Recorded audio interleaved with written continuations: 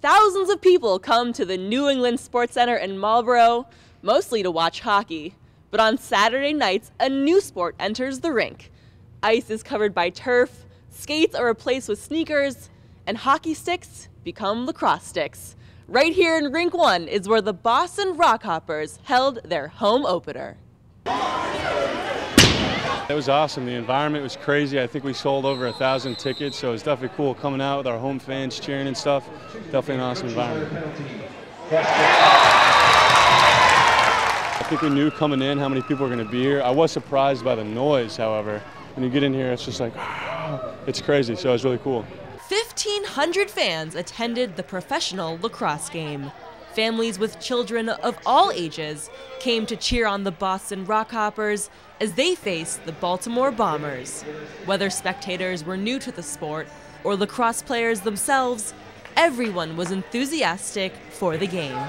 I feel pretty good to be here. I like lacrosse, obviously. Well, I'm wearing this, and yeah, it's my first time being to a box lacrosse game. It's so fun. I want to be like a professional when I get older, so maybe I'll try to be like one of these guys too. The Rockhoppers have made the Sports Center their home. Saturday night games not only attract local Marlboro residents, but they also bring many new faces to town.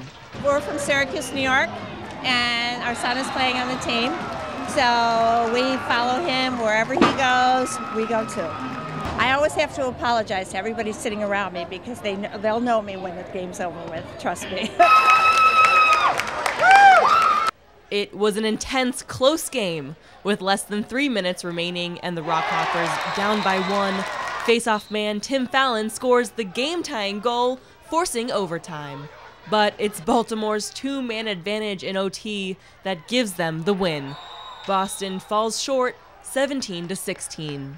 Obviously would have liked a better outcome, but it was fun. The fans were getting into it, and we had a great showing for the first home game. So, I mean, other than the loss, can't complain too much. You know, it stinks losing, but it happens, part of the game. And the fans were into it, kind of got us a bit more excited, and it makes it feel a bit worse that we lost and didn't kind of give them what they came for. But at least it was a good game, and they had a decent show. So. They definitely got their money's worth tonight. We're doing well. We've only had a few practices, I would say 3 as a team together. So it's pretty tough, you know, coming out here and playing prepared and stuff. But we're starting to click, which is good. I think going out after the games too definitely helps with the team bonding and stuff. So we're on our way. We have a few beers. We hang out with each other, have a few laughs. Some other things I can't say on camera, but stuff of that nature. If you didn't get a chance to attend the home opener, there's still plenty of professional lacrosse to watch.